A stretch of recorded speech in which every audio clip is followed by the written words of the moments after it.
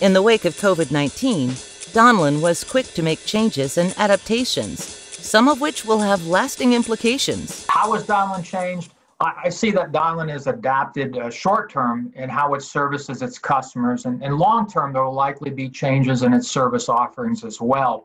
Let me give you a couple of examples of how this is playing out. Currently, and for the near term, Donlen has played a role of communicator to and for its customers.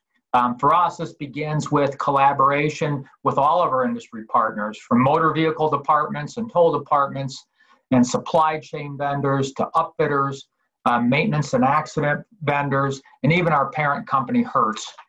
We want to understand precautionary and service measures that our partners are taking, and in turn, we communicate these measures outward as a non-traditional but essential service, if you will, for our customers.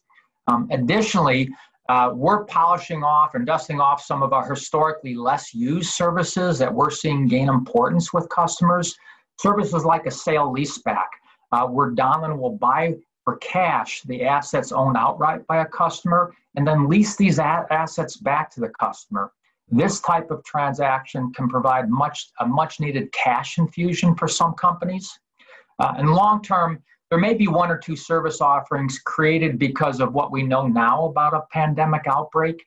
The importance of hygiene and sterilization, in my opinion, are likely going to translate into new maintenance offerings from Donlen that ensure that shared vehicles are safe from transmitted viruses.